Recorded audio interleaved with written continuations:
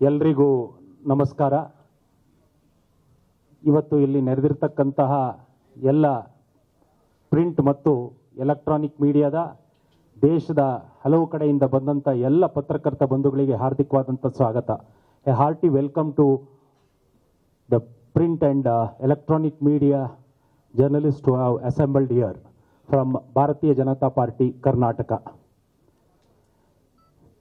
ಇವತ್ತಿನ ಈ ಪತ್ರಿಕಾಗೋಷ್ಠಿಯನ್ನು ಭಾರತೀಯ ಜನತಾ ಪಕ್ಷದ ಕರ್ನಾಟಕ ರಾಜ್ಯದ ಹಿರಿಯ ನಾಯಕ, ಮಾಜಿ ಮುಖ್ಯಮಂತ್ರಿ, ಕೇಂದ್ರ ಸಂಸದೀಯ ಮಂಡಳಿ ಸದಸ್ಯರು, ರೈತ ನಾಯಕರಾದಂತಹ ಶ್ರೀಯುತ ಯಡಿಯೂರಪ್ಪ ಅವರು ನಡೆಸಿಕೊಡ್ತಾರೆ. ಅವರಿಗೆ ಹಾರ್ದಿಕವಾದಂಥ ಸ್ವಾಗತವನ್ನು ಕೋರ್ತಾ ಇದ್ದೇನೆ. ಅದೇ ರೀತಿ ಶ್ರೀ ಧರ್ಮೇಂದ್ರ ಪ್ರಧಾನ್, ಕೇಂದ್ರ ಮಂತ್ರಿಗಳು ಹಾಗೂ ರಾಜ್ಯ ಚುನಾವಣಾ ಉಸ್ತುವಾರಿ ವಹಿಸಿಕೊಂಡಿರ್ತಕ್ಕಂಥವರು, ಅವರಿಗೂ ಕೂಡ ಸ್ವಾಗತವನ್ನು ಕೋರ್ತಾ ಇದ್ದೇನೆ. ಕುಮಾರಿ ಶೋಭಾ ಕರಂದ್ಲಾಜೆ, ಚುನಾವಣಾ ನಿರ್ವಹಣಾ ಸಮಿತಿ ಸಂಚಾಲಕರು ಹಾಗೂ ಕೇಂದ್ರ ಮಂತ್ರಿಗಳು, ಅವರಿಗೂ ಕೂಡ ಹೃತ್ಪೂರ್ವಕವಾದಂಥ ಸ್ವಾಗತವನ್ನು ಕೋರ್ತಾ ಇದ್ದೇನೆ. ಶ್ರೀ ರಾಜೀವ್ ಚಂದ್ರಶೇಖರ್, ಕೇಂದ್ರ ಮಂತ್ರಿಗಳು ನಮ್ಮೊಂದಿಗಿದ್ದಾರೆ, ಅವರಿಗೂ ಕೂಡ ಹಾರ್ದಿಕವಾದಂಥ ಸ್ವಾಗತ. ಇವತ್ತಿನ ಈ ಪತ್ರಿಕಾಗೋಷ್ಠಿಯನ್ನು ಶ್ರೀ ಯಡಿಯೂರಪ್ಪಾಜಿ ಅವರು ನಡೆಸಿಕೊಡ್ಬೇಕಂತ ವಿಜ್ಞಾಪಿಸಿಕೊಳ್ತೇನೆ.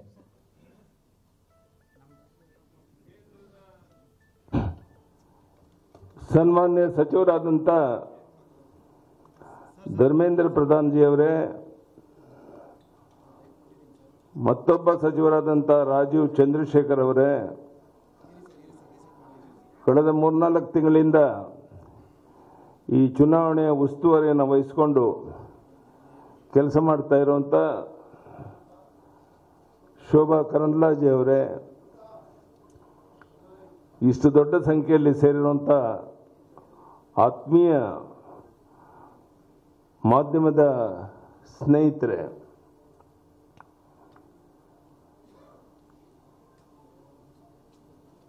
ತಮಗೆಲ್ಲ ಗೊತ್ತಿರೋ ಹಾಗೆ ಕರ್ನಾಟಕದಲ್ಲಿ ಡಬಲ್ ಎಂಜಿನ್ ಸರ್ಕಾರ ಅಗತ್ಯ ಇದೆ.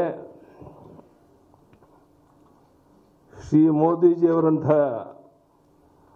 ಮುತ್ಸದ್ದಿ ಪ್ರಧಾನಿ ನಾಯಕ ಈ ದೇಶದ ಅಭಿವೃದ್ಧಿ ಬಗ್ಗೆ ಹಗಲಿರುಳು ಚಿಂತನೆಯನ್ನು ಮಾಡ್ತಾ ಇದ್ದಾರೆ.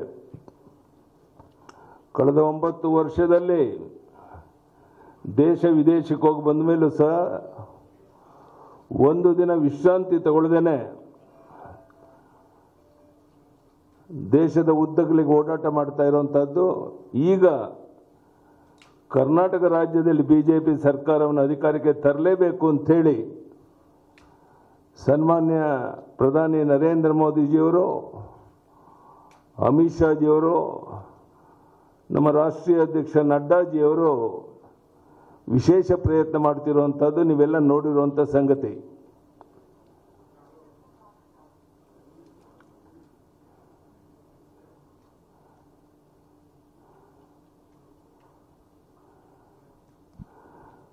ಎಲ್ಲ ಯೋಜನೆಗಳನ್ನು ಕಾರ್ಯರೂಪ ಮಾಡುವಂತಹ ಪ್ರಧಾನಿ ನಮಗೆಲ್ಲರಿಗೂ ಸಿಕ್ಕಿರುವಂಥದ್ದು ನಮ್ಮ ಸೌಭಾಗ್ಯ. ಜಾತಿ ಧರ್ಮದ ಎಲ್ಲೆಯನ್ನು ಮೀರಿ ಜಗಜ್ಯೋತಿ ಬಸವೇಶ್ವರರ ತತ್ವದಂತೆ ಅವರು ಆಡಳಿತ ನಡೆಸ್ತಾ ಇದ್ದಾರೆ. ಅವರ ಹೆಜ್ಜೆಗೆ ಹೆಜ್ಜೆ ಹಾಕುವಂಥ ಸರ್ಕಾರ ಕರ್ನಾಟಕದಲ್ಲಿ ಬೇಕಾಗಿದೆ. ರಾಜ್ಯದ ಅಭಿವೃದ್ಧಿ ಮುಖ್ಯವಾಗಿ ರೈತರು, ಮಹಿಳೆಯರು, ಯುವಕರು, ಮುಂದಿನ ಪೀಳಿಗೆಗೆ ನಮ್ಮ ಮಕ್ಕಳ ಭವಿಷ್ಯಕ್ಕಾಗಿ ಮೋದಿಜಿಯವರ ಕೈಯನ್ನು ಬಲಪಡಿಸುವಂಥದ್ದು ಅಗತ್ಯ ಇದೆ. ಕರ್ನಾಟಕದಲ್ಲಿ ಅತ್ಯಂತ ವೇಗದಲ್ಲಿ ನಮ್ಮ ಅಭಿವೃದ್ಧಿ ಕಾರ್ಯಗಳು ನಡೀತಾ ಇದೆ. ರಸ್ತೆ, ರೈಲ್ವೆ, ವಿಮಾನ ನಿಲ್ದಾಣಗಳು, ಬಂದರುಗಳು ಅಭಿವೃದ್ಧಿ ಆಗ್ತಾ ಇದ್ದಾವೆ.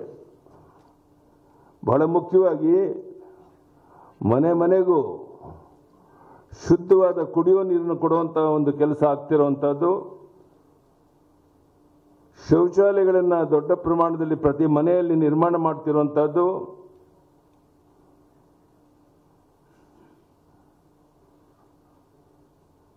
ಮಕ್ಕಳ ಶಿಕ್ಷಣಕ್ಕೆ ಅವರ ಬದುಕಿಗೆ ಆದ್ಯತೆ ನೀಡುವಂಥ ಒಬ್ಬ ನಾಯಕ ನಮಗೆ ಸಿಕ್ಕಿರುವಂಥದ್ದು ನಮ್ಮ ಸೌಭಾಗ್ಯ ಅಂತ ನಾನು ಭಾವಿಸಿದ್ದೇನೆ ಬಂಧುಗಳೇ.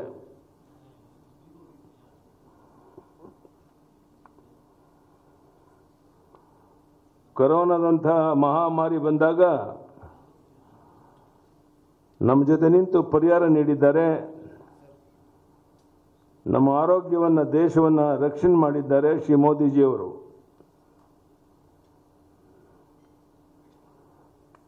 ಕೇಂದ್ರದಲ್ಲಿ ಶ್ರೀ ನರೇಂದ್ರ ಮೋದಿಜಿಯವರ ನೇತೃತ್ವದ ಸರ್ಕಾರ ಬಂದ ಮೇಲೆ ದೇಶವು ಆರ್ಥಿಕ ಪ್ರಗತಿಯನ್ನು ಹೊಂದಿದೆ.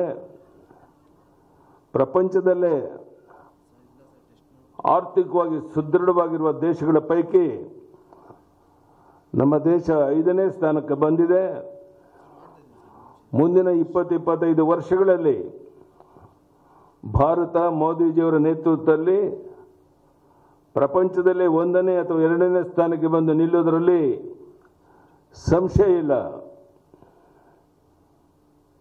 ಇದು ನಮ್ಮ ಪ್ರಧಾನಿಯವರ ಸಂಕಲ್ಪ ಸಹ ಆಗಿದೆ.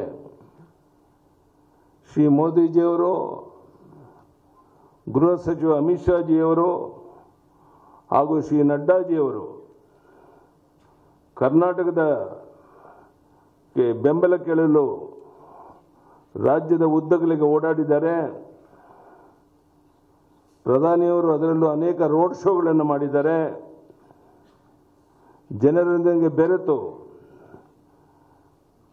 ಕರ್ನಾಟಕದ ನಾಡಿಯ ಮಿಡಿತವನ್ನು ತಿಳಿದುಕೊಂಡಿದ್ದಾರೆ. ನನಗೆ ವಿಶ್ವಾಸ ಇದೆ ಈ ಬಾರಿ 130-135 ಸ್ಥಾನವನ್ನು ಹೆಚ್ಚು ಸೀಟ್ ಗೆಲ್ಲೋದು ನಿಶ್ಚಿತ. ಸೂರ್ಯ ಚಂದ್ರನಿರೋದು ಎಷ್ಟು ಸತ್ಯನೋ ಅಷ್ಟೇ ಸತ್ಯ. 2008ರಲ್ಲಿ 10 ಸೀಟ್ ಗೆದ್ದಿದ್ದೇವೆ, 2018ರಲ್ಲಿ 104 ಸೀಟ್ ಗೆದ್ದಿದ್ದೇವೆ.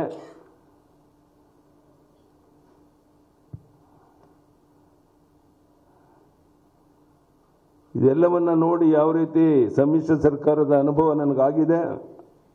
ಮತ್ತೊಮ್ಮೆ ಆ ರೀತಿ ಪರಿಸ್ಥಿತಿ ಬರದ ರೀತಿಯಲ್ಲಿ 130-135 ಸ್ಥಾನವನ್ನು ಗೆದ್ದು ಸ್ವಂತ ಬಲದ ಮೇಲೆ ಸರ್ಕಾರವನ್ನು ರಚನೆ ಮಾಡುವಂಥದ್ದು ನಿಶ್ಚಿತ. ಬಹಳ ಮುಖ್ಯವಾಗಿ ತಮಗೆಲ್ಲ ಗೊತ್ತಿದೆ, ರಾಜ್ಯದಲ್ಲಿ SC ಮತ್ತು ST ಸಮುದಾಯಕ್ಕೆ ಮೀಸಲಾತಿ ಹೆಚ್ಚು ಮಾಡಿ ಒಂದು ಇತಿಹಾಸ ಸೃಷ್ಟಿ ಮಾಡಿದ್ದೇವೆ. ಆ ಸಮುದಾಯ ಹಿತವನ್ನು ಕಾಪಾಡಿದ್ದೇವೆ ಎಂಬ ತೃಪ್ತಿ ನಮಗಿದೆ. ಬಹುತೇಕ 100ಕ್ಕೆ 75-80 ಭಾಗ SC ST ಸಮುದಾಯ ಈ ಬಾರಿ ಭಾರತೀಯ ಜನತಾ ಪಾರ್ಟಿಗೆ ನಮಗೆ ಕರ್ನಾಟಕದಲ್ಲಿ ಬೆಂಬಲ ಕೊಡೋದ್ರಲ್ಲಿ ಯಾವುದೇ ಸಂಶಯ ಇಲ್ಲ.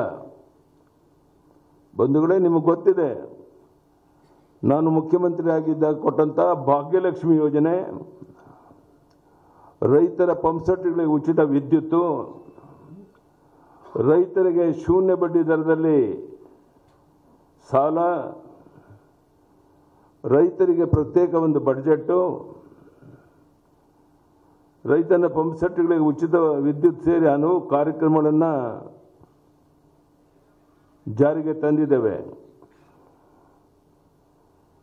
ಇಂದಿನ ನಮ್ಮ ಸರ್ಕಾರ ರೈತರ ಮಕ್ಕಳಿಗೆ ವಿದ್ಯಾನಿಧಿ ವೇತನ ಸಂಧ್ಯಾ ಸುರಕ್ಷಾ ಯೋಜನೆಯಡಿ ಮಾಸಿಕ ವೇತನ ಹೆಚ್ಚಳ ಮಾಡಿದ್ದೇವೆ. ಕರ್ನಾಟಕದಲ್ಲಿ ಮೊದಲ ಬಾರಿ ಅಧಿಕಾರಿಗೆ ಬಂದಾಗಲೂ ಸಹ ಈಗಲೂ ಸಹ ಜಾತಿ ರಾಜಕಾರಣ ಮಾಡಿಲ್ಲ. ನಾವು ಹಿಂದೂ, ಮುಸ್ಲಿಂ, ಕ್ರಿಶ್ಚಿಯನ್ ಒಂದೇ ತಾಯಿಯ ಮಕ್ಕಳಂತೆ ಬಾಳಬೇಕು ಅನ್ನುವಂಥದ್ದು ನಮ್ಮ ಅಪೇಕ್ಷೆ. ಮೋದಿಯವರ ಅಪೇಕ್ಷೆಯೂ ಸಹ ಅದೇ ಇದೆ. ಸರ್ವರಿಗೂ ಸಮಪಾಲು, ಸರ್ವರಿಗೂ ಸಮಪಾಲು, ಸಾಮಾಜಿಕ ನ್ಯಾಯ, ಇದರ ಆಧಾರದ ಮೇಲೆ ಸರ್ಕಾರವನ್ನು ಕೆಲಸವನ್ನು ಮಾಡ್ತಾ ಇದ್ದೇವೆ.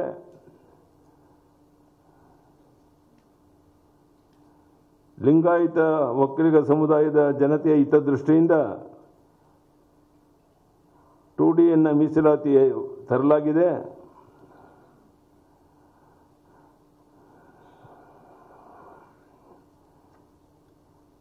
ಈ ದೇಶ ಹಾಗೂ ರಾಜ್ಯದಲ್ಲಿ ಕಾಂಗ್ರೆಸ್ಸು ಮುಳುಗ್ತಾ ಇರುವಂಥ ಹಡಗು.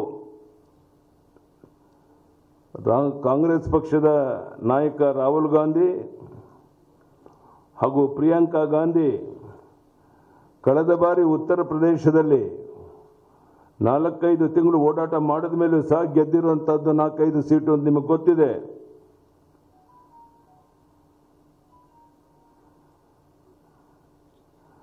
ಕಾಂಗ್ರೆಸ್ ಪಕ್ಷಕ್ಕೆ ನಾಯಕರು ಯಾರು ಅಂತ ಗೊತ್ತಿಲ್ಲ. ರಾಹುಲ್ ಗಾಂಧಿ ಪ್ರಧಾನಿ ನರೇಂದ್ರ ಮೋದಿ ಮುಂದೆ, ಅಮಿತ್ ಶಾ ಮುಂದೆ ಸಮಾಗಕ್ಕೆ ಸಾಧ್ಯ ಇಲ್ಲ ಅನ್ನುವಂಥದ್ದು ಜಗತ್ತಿಗೆ ಗೊತ್ತಿರುವಂಥ ಸಂಗತಿ. ಮೋದಿಜಿಯವರು ಪ್ರಧಾನಿ ಆದಮೇಲೆ ಒಂದು ಸಣ್ಣ ಭ್ರಷ್ಟಾಚಾರದ ಆರೋಪ ಇಲ್ಲದೇನೆ ದೇಶದ ಜನರಿಗಾಗಿ ಹಗಲು ರಾತ್ರಿ ದುಡಿತಾ ಇರುವಂಥ, ಶ್ರಮಿಸ್ತಾ ಇರುವಂಥ ನಾಯಕ ನಮ್ಮ ಪ್ರಧಾನಿ ನರೇಂದ್ರ ಮೋದಿ. ಬೆಳಕು ಯೋಜನೆ ಅಡಿಯಲ್ಲಿ 124 ಕೋಟಿ ವೆಚ್ಚದಲ್ಲಿ ಗ್ರಾಮೀಣ ಪ್ರದೇಶದ 2,35,2,00,000 ಜನರಿಗೆ ವಿದ್ಯುತ್ ಸಂಪರ್ಕ ಕಲ್ಪಿಸಲಾಗಿದೆ. ಮಲೆನಾಡು ಭಾಗದಲ್ಲಿ 8 ತಿಂಗಳ ಅವಧಿಯಲ್ಲಿ 230 ಕೋಟಿ ವೆಚ್ಚದಲ್ಲಿ ಶಿವಮೊಗ್ಗ ವಿಮಾನ ನಿಲ್ದಾಣವನ್ನು ನಿರ್ಮಿಸಿದ್ದು ನಿಮಗೆಲ್ಲ ಗೊತ್ತಿರುವಂಥ ಸಂಗತಿ. ಹೀಗೆ 10 ಹಲವು ಕೆಲಸವನ್ನು ಮಾಡ್ತಾ ಇದ್ದೇವೆ. ನಮಗೆಲ್ಲ ಗೊತ್ತಿದೆ.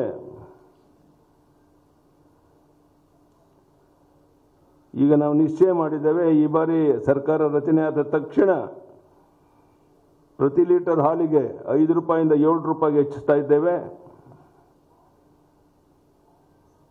ನಾನು ಹಿಂದೆ ಮುಖ್ಯಮಂತ್ರಿ ಆಗಿದ್ದ ತಮಗೆ ಗೊತ್ತಿರೋ ಹಾಗೆ ಹೈನುಗಾರಿಕೆ ಪ್ರೋತ್ಸಾಹಧನ ಪ್ರತಿ ಲೀಟರ್ಗೆ 2 ರೂಪಾಯಿ ಹೆಚ್ಚು ನೀಡಿದ್ದು. ಶಿಕ್ಷಣ ಕ್ಷೇತ್ರದಲ್ಲಿ ಬದಲಾವಣೆ ತರುವುದಕ್ಕೆ, ಮಕ್ಕಳ ಶಿಕ್ಷಣ ಭವಿಷ್ಯಕ್ಕಾಗಿ ನಾಡಿಗೆ ಶಿಕ್ಷಣ ನೀತಿಯನ್ನು ಜಾರಿಗೆ ತಂದ ಮೇಲೆ ರಾಜ್ಯ ಮತ್ತು ಕರ್ನಾಟಕ ಮತ್ತು ಬಿಜೆಪಿ ರಾಜ್ಯ ಸರ್ಕಾರ ಈ ಕೆಲಸವನ್ನು ಮಾಡಿದೆ.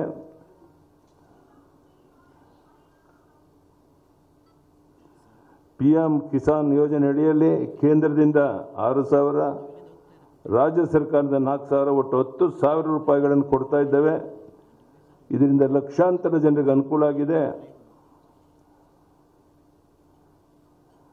ಮುಂದಿನ ದಿನಗಳಲ್ಲಿ ನಮ್ಮ ಸರ್ಕಾರ ಬಂದ ಮೇಲೆ ರೈತ ಸಿರಿ ಯೋಜನೆಯಡಿ ಸಿರಿಧಾನ್ಯ ಬೆಳೆದವರಿಗೆ ಪ್ರತಿ ಹೆಕ್ಟೇರಿಗೆ 10,000 ರೂಪಾಯಿ ಪ್ರೋತ್ಸಾಹಧನ ನೀಡುವಂಥ ತೀರ್ಮಾನ ಮಾಡಿದ್ದೇವೆ. ಭದ್ರಾ ಮೇಲ್ದಂಡೆ ಯೋಜನೆಗೆ 2023-24ರ ಕೇಂದ್ರ ಬಜೆಟ್ನಲ್ಲಿ 5,300 ಕೋಟಿಗಳನ್ನು ಮೀಸಲಿಟ್ಟಿದ್ದೇವೆ.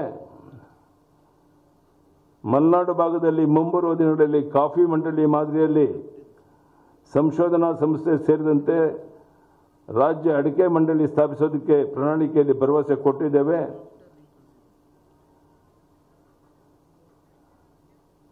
ನಾವೇನು ಪ್ರಣಾಳಿಕೆಯಲ್ಲಿ ಭರವಸೆಯನ್ನು ಕೊಟ್ಟಿದ್ದೇವೆ ಅದು ಅಕ್ಷರಶಃ ಕಾರ್ಯರೂಪಕ್ಕೆ ತರ್ತೇವೆ. ನಾನು ಒಂದು ಮಾತು ನಿಮ್ಗೆ ಹೇಳಕ್ಕೆ ಇಚ್ಛೆ ಪಡ್ತೇನೆ.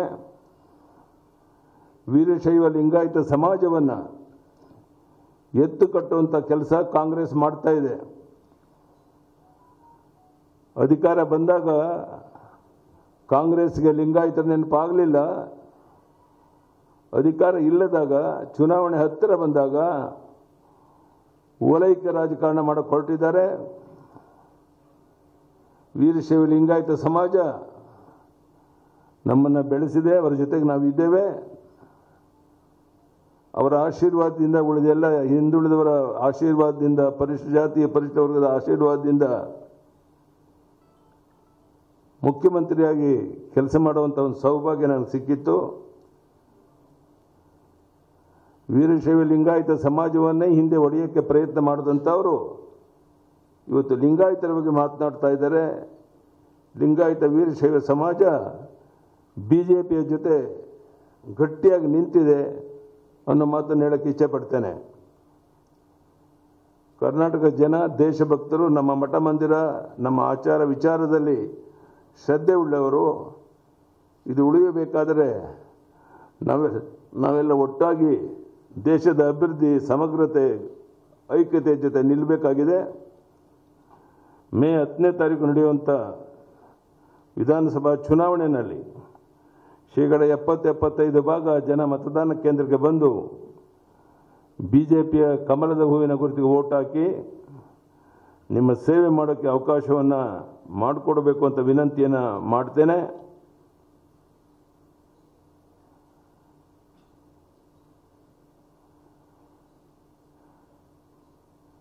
There is a strong need for double engine government for Karnataka and its progress. We are fortunate and proud to have a visionary and caring leader such as Shri Narendra Modi ji, who is focused on inclusive development and has a roadmap for the future of our state as well as the country. Going beyond caste lines, it delivers governance on the principles of Sri Basavanna. There is a need for a government that follows in his footsteps and cooperates with the center to implement schemes that are symbolic with Sri Narendra Modi ji for the sake of our future generations. It is imperative that we ensure continuity of existing projects and infrastructure development works. Tapped drinking water, toilets, gas connections, pakka houses, education and health are projects close to him, and he is committed to building a strong foundation for our future generations, something that has been overlooked by successive generations of government under the INC. We are lucky that we had a brilliant Prime Minister such as Shri Narendra Modi ji during COVID crisis, who stopped by the people and ensured the administration worked effectively to limit the impact of this crisis. The country has built strong economic foundations under the Modi ji's government and is able to withstand all turmoil and external pressures. We are slowly working towards self-reliant economy with various initiatives. We are one of the fastest growing economics and the world has started nothing and looking up to India. We are the 5th largest economy, and in the next 20-25 years,